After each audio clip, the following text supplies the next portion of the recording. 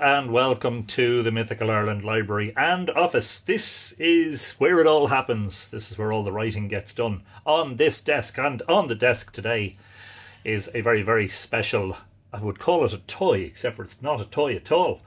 It is a piece of equipment that is very valuable to my writing, and that is my recently acquired Adler Special Typewriter. Now, I will tell you a little bit about the typewriter, and I'm going to hopefully do a little bit of typing on it as well.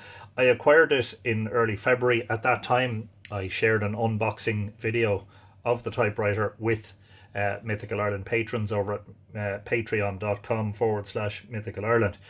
And I've had an opportunity to put it through its paces. It joins two other typewriters in my collection. I have a Brother AX230, which is an electronic typewriter, which I've been using to write the companion volume to Return to Segish.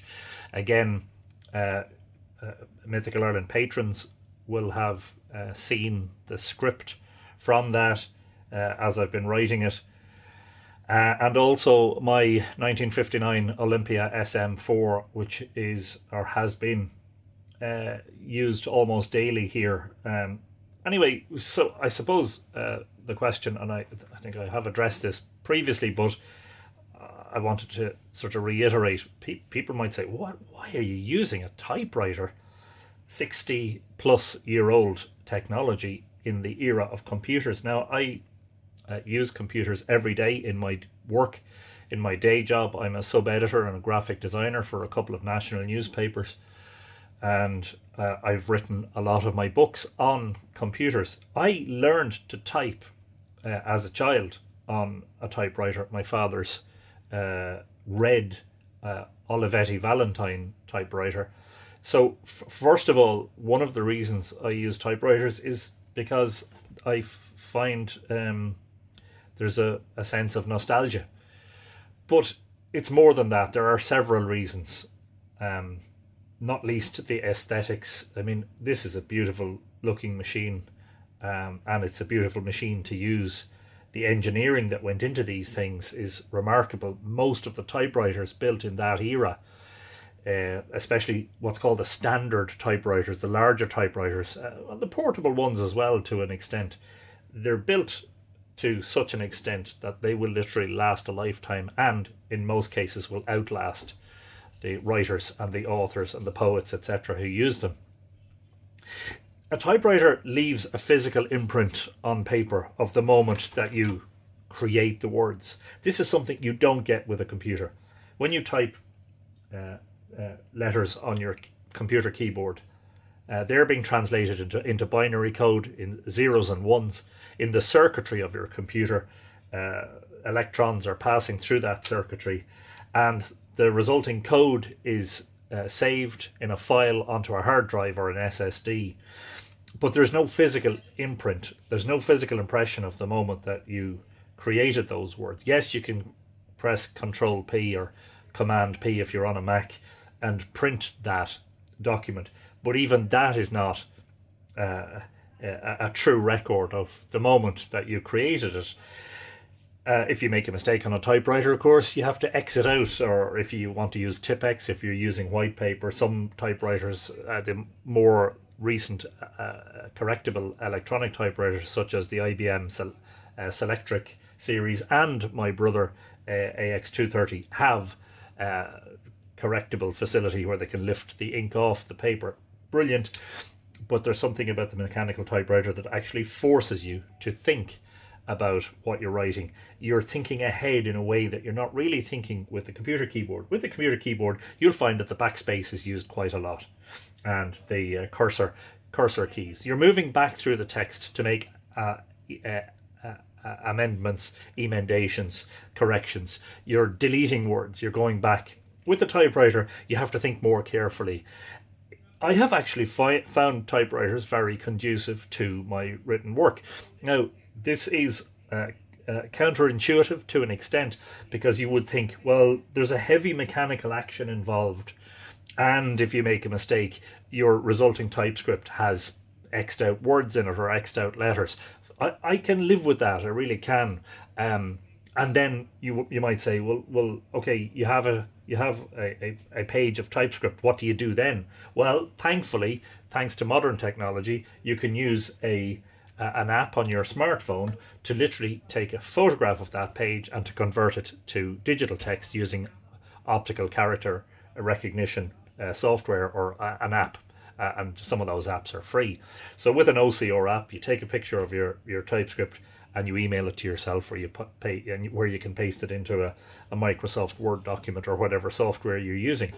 So you have the original script, but you also have the edited version, and the version that you can work with then, to use for your files for your digital publication. To eventually create the finished product, so to speak.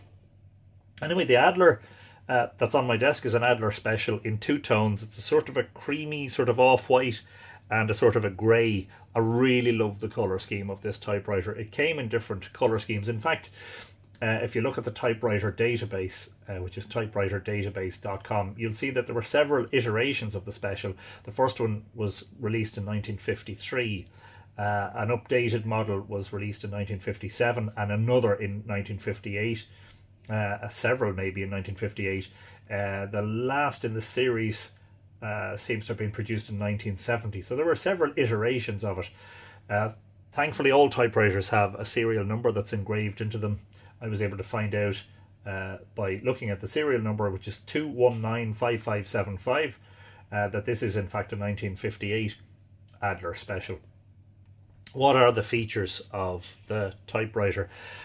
Well, it's a standard, as I said, so it's one of the desktop-based models. It's big and heavy, and it's not the sort of thing that you carry around in a briefcase or in a case like a lot of the portable typewriters were designed to do. This was designed to be mounted permanently on a desk. It's big and heavy. That makes it very solid. That makes it feel like a real proper machine. Carriage return, and they can move the carriage left and right, and you can see that it's got you wouldn't want to be standing in the way of that. You get a bit of a bump off it. The tab key here on the bottom right, you can tabulate across. Now I should explain, you might see this piece of card here. The paper support, I don't know if you call it a mechanism, is missing from this typewriter. There are screws and there is a slot where obviously a paper support came out. For the moment, I'm just using a piece of stiff card to support the paper to make sure it doesn't lag down behind the typewriter and get caught in things behind. Yes, it wasn't without its flaws. It's still in very, very good condition. You'll see here, for instance, there are a couple of nicks in the paintwork. It's not, given that it is, 62 years old, it's not doing bad at all. I love the fact that the cover just literally pops off with just one bit of a tug. When I got it, you'll see that there's still a bit of grime in places. It's still a bit dirty. That's not going to affect the mechanism of it. The type bars and type slugs were in good condition. I did flush out the segment, and there was dust and grime in the linkages below, which I had to clean out. But by and large, it was in what I would call very good condition. Not not superb condition by any means, not pristine, but still works very well. The paper bale is metal with the plastic rollers on it, very solid feel to that. There's a paper, I think, is that a paper insertion guide? You just line your paper up against that, and there's a detent there that it just clicks into place. Your line selection, you have a single spacing, 1.5, 2 line spaces, 2.5 and 3, so you have quite a range of options on that. I think I'll leave it at 1.5 for today. You have a color selector if you have a 2-tone ribbon, which I do. So if you leave it on, let me just check, yeah, if you leave it on, blue or black, it uses the top part of the ribbon, and if you click it down to the bottom, it uses the bottom part of the ribbon, which is red, and there's also a stencil setting which avoids using the ribbon at all. I don't know why typewriters had a stencil selection on them. I don't know why people would do that, type without actually putting ink onto paper. But anyway, Again, I love the fact that the keys are in the same two tones. Most of them are that sort of off-white, and then some of them are the grey. I love that. There's a tabulator cancel and a margin cancel button here. There's a switch here for adding margins and tabs. So you put the typewriter, to get your, say, left margin, you put the typewriter where you want it, and you click this forward. Sorry, that's out of shot there. Hang on, please. You might even be able to see it, but it's this switch here. So you click it forward to set your margin, but you click it back to set your tab. So you can set regular tabs. I think I only have one tab set, which is there. And then you can cancel them using those two buttons. There's a margin release button on the right, so if you hear the bell and you reach the end of the line but you've only 1 or 2 letters left in your word, you can hit the margin release and type those extra couple of letters before returning the carriage. Yeah, lovely solid feel. The platen is in what I would call very good condition. It's not pitted or cracked or anything like that. It's not too hard.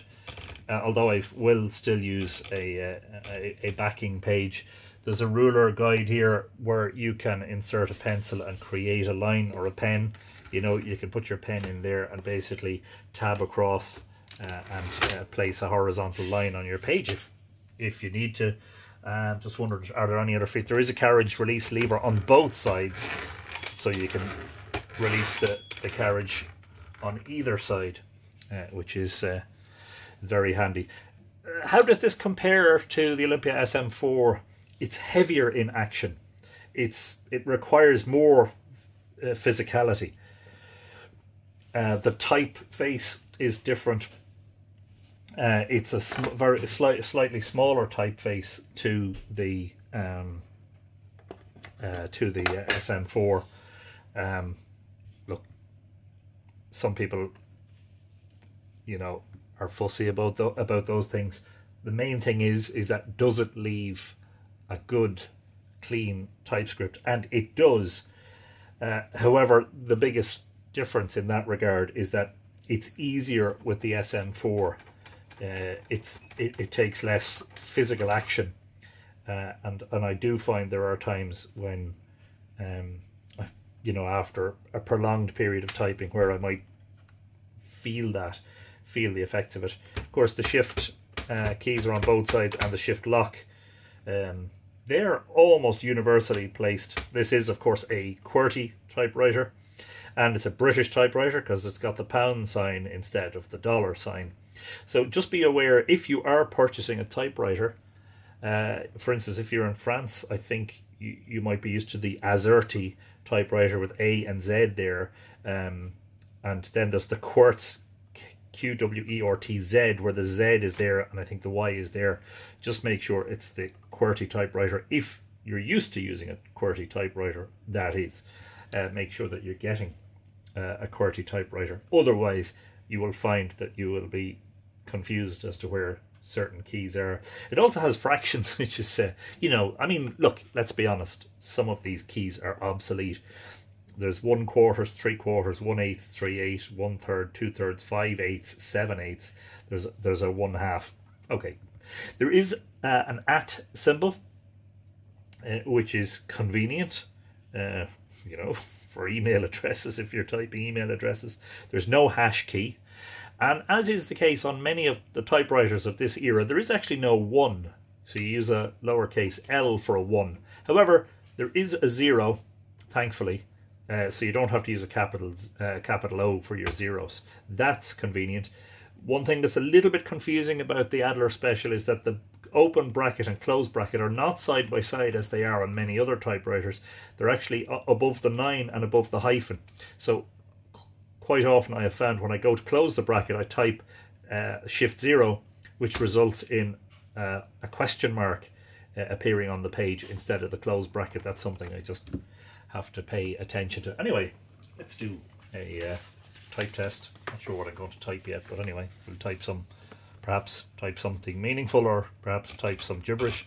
I'm typing on creamy paper, but I've a backing page, and the platen release is there so that you can line up your paper properly.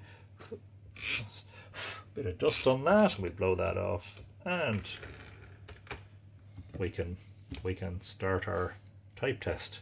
So, as it is Easter Sunday,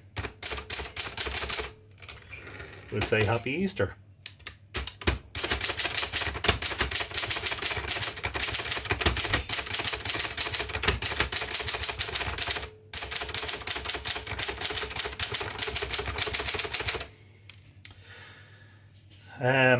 Something else that was a little bit off on this machine was that when I got it, the alignment of the capital letters wasn't precise, and I had to realign those by adjusting the nuts here. I think I've managed to get it reasonably accurate. You might be a perfectionist in these regards. You'll sometimes find that some of the letters are misaligned vertically. That can be annoying, I have to say. I'd be fairly fussy about that sort of thing. I would prefer if they were well aligned, you know.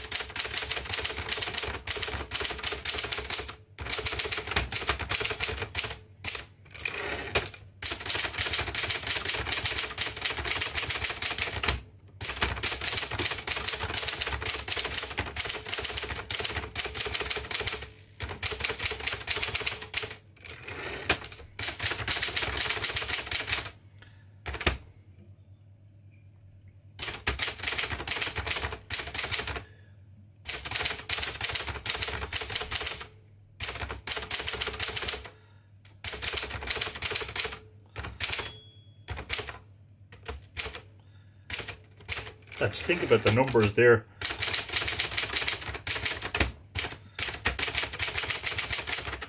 Oop, backspace.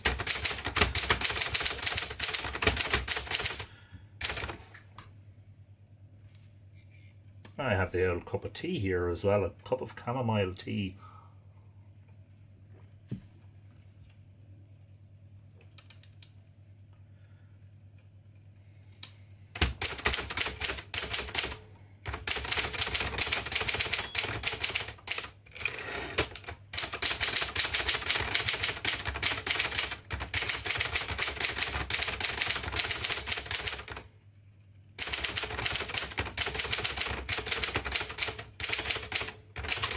Oh. And I've gotten to the end, and I need 2 more letters, so margin release.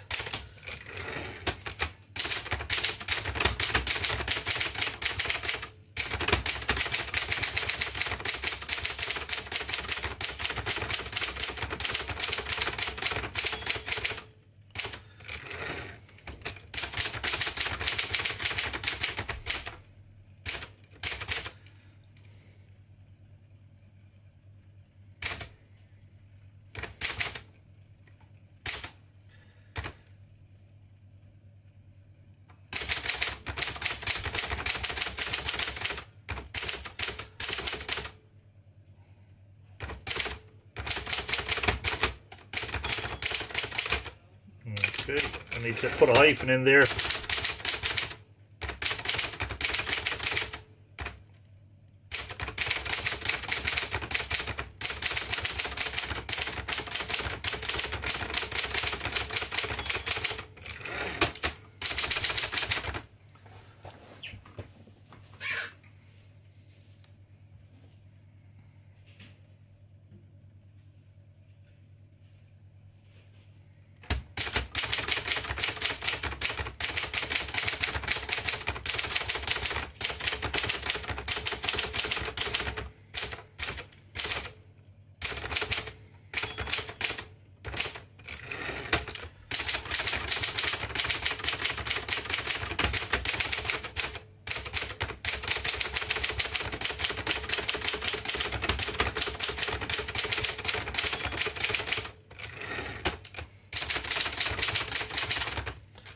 missed a H there. Sometimes I find when you type two letters quickly, it skips. I think it's because the type bar is just not quick enough coming back.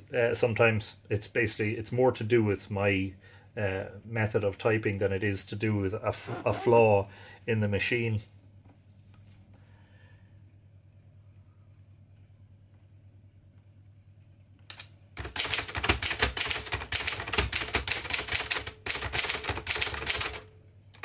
Just happened again.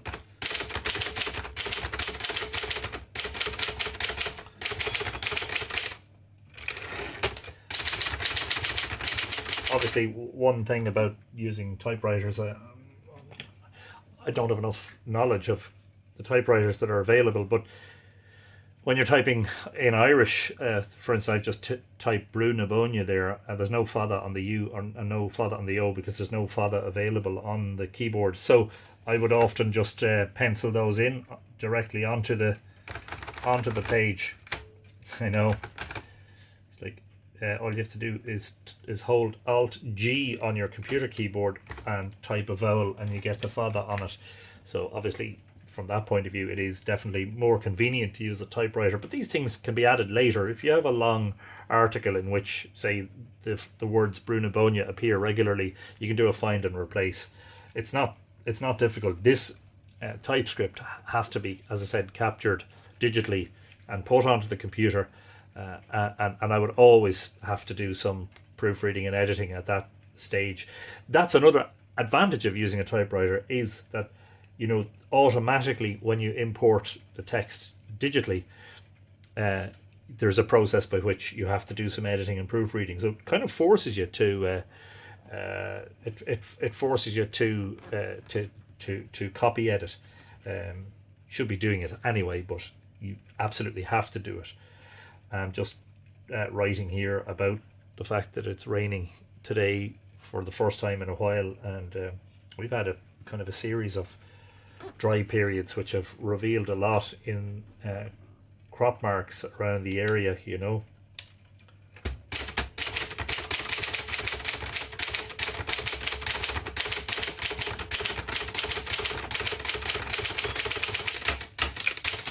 Yep, I hit that margin release there.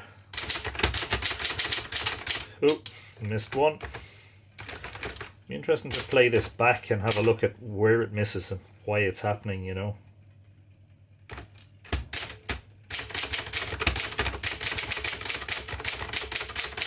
Oh, mistake. First mistake. That's not bad. What are there? 15 lines of text, one mistake. That's all right.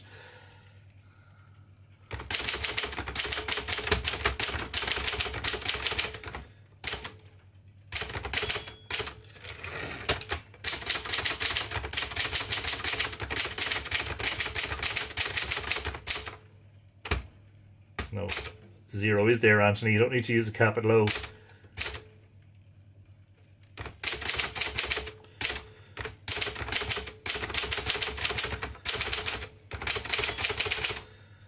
Oh, I'm after. I hit the half instead of the full stop there. That was a bad mistake. Anyway, that's part of the process, you know.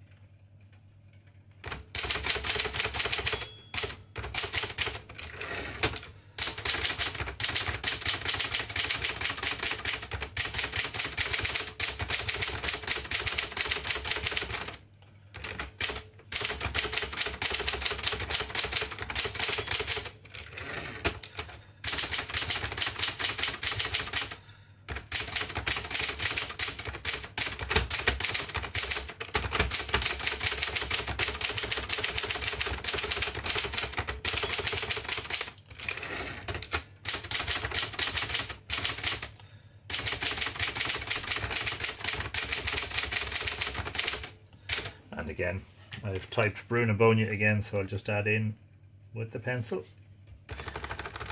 It's kind of a nice touch, you know. You're adding, it's like this is a unique piece of script. It may end up becoming a blog post or something, but I have the original, you know. I actually have the original, the moment of creation, as it were, recorded. I'm going to pull this off for a couple of minutes. You can watch the action of the type bars a bit better while I continue to type.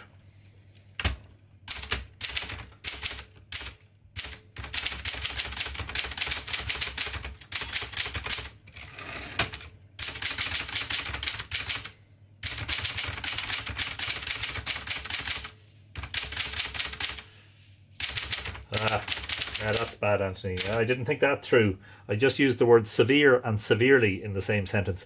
This is a bugbear for, well, I would say for experienced writers. You know, that you try not to use any repetition in a sentence. You try not to use the same word twice. You try to use an alternative. Anyway, that will be caught at the editing and proofreading, the OCR stage. When I'm importing it to the computer, I'll find another word, you know.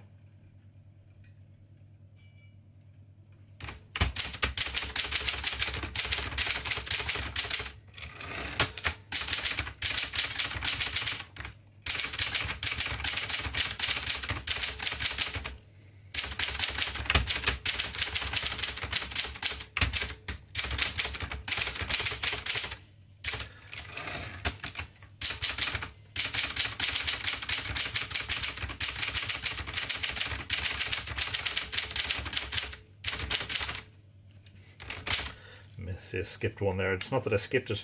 I think I tried to type too quickly.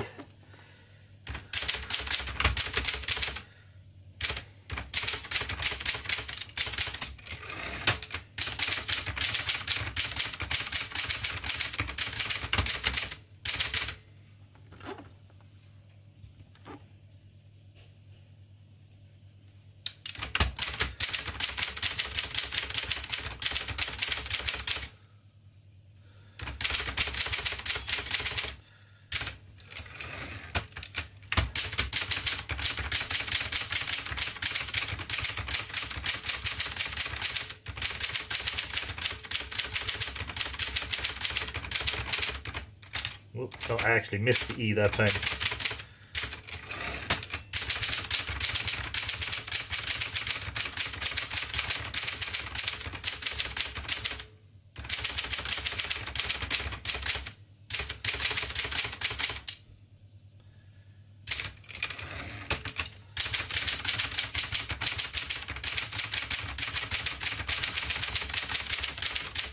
I missed the space there. I have two words running into each other there. Considerable costs, because I missed the space. I don't have 100% fine motor skills. I have a slight lack of dexterity in my fingers, which manifests itself in my handwriting, which is not terribly neat. And I do find, especially with my smaller digits, that I have less precise action with them. So the result is that I would often mistype. Typewriter actually helps that. The keyboard is just a tap of plastic keys, whereas the typewriter demands a heavier action. You're actually helping with, you know, to develop the strength and accuracy of your fingers when you use a typewriter.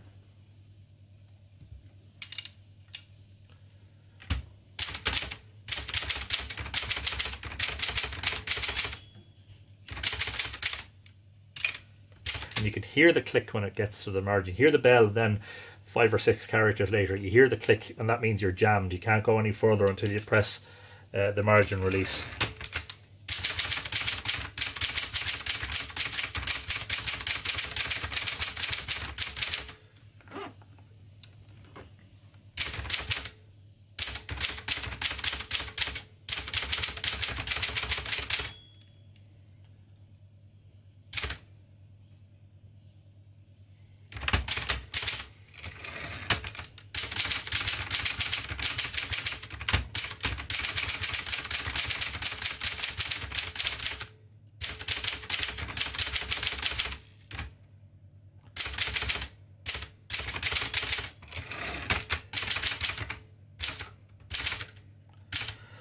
Excuse me.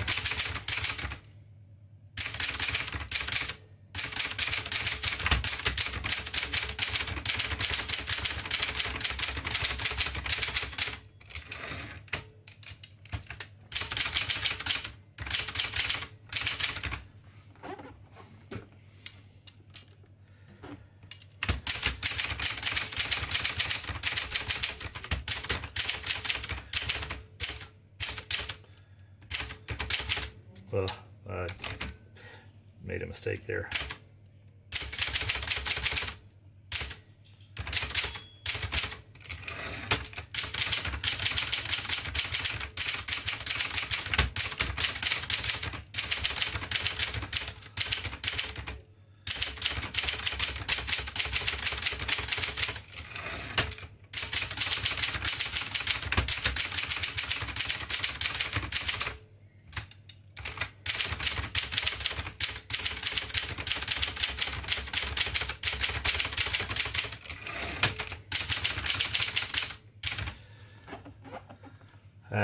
In terms of the amount of type that you get at 1.5 spacing, I find that if you fill an A4 page, now I have the margins quite wide, you know, well, I mean narrow. I fill out the width of the paper. I get something in the region of between 400 and 450 words per page. So, you know, obviously Microsoft Word, for instance, gives you an updated word count, so you can see how many words you've typed. But you can still get a good estimate. One of the advantages of using a typewriter is you can set a target. You say, right, okay, this evening I'm perhaps a little bit tired, and I know I'm not going to have the endurance to type for too long. You might say, I'm going to write 1 page, or maybe you'd set your target higher. You're going to write 2 pages or 3 pages of script, or you could reduce the line spacing to single spacing and decide you're just going to write 1 page, but you'll have more words. You'll have maybe 550 words, something along those lines. Anyway, I'm just writing. I'm writing with drones and crop marks because it's a topical item at the moment.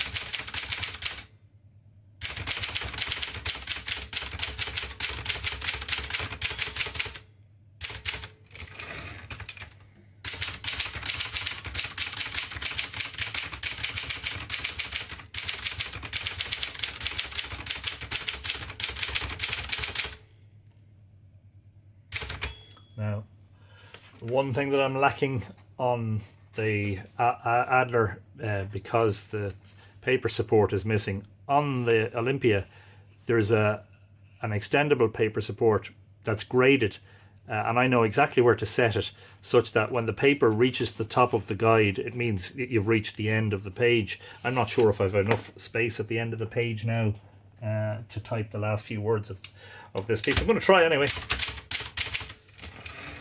I have. There you go. Oh, just about. Just about. Look at that. You can, if you want to, you can pause that and read that. That's a fairly clean page of TypeScript, I think you'll agree. I think that was where I made the first mistake in the word feature. It wasn't too bad. I made another one here where I typed a U instead of an I in discoveries.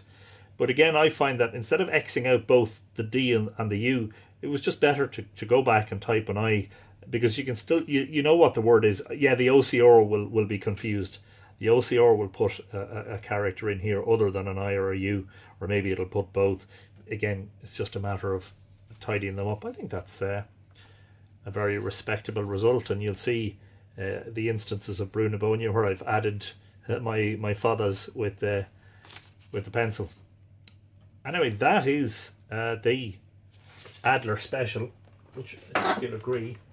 By the way, the cover is padded, and of course the reason it's padded, I'm not exactly sure what that material is, whether it is synthetic or whether it's natural fiber, but the reason it's padded is to prevent the metal case of the typewriter from ringing and making noise when the typewriter is in action. Now, I hope you've enjoyed that. That is a short introduction to the Adler Special from 1958. One of 3 typewriters. I would love, truly, to collect typewriters, and I probably will, to be honest. The only issue, the major issue is that, you know, you just don't have the space to have them lying around the place. This doesn't have a case, so obviously if you buy a standard typewriter that doesn't have a case, you have to find something to act as a dust cover, because I find when you leave it lying around, when it's not in use for a week or so, it does, you know, you get dust and hairs and stuff building up on it. Anyway, that's the Adler Special. Hope you've enjoyed this short video from the library, and I'll see you all soon on one of the live streams, hopefully.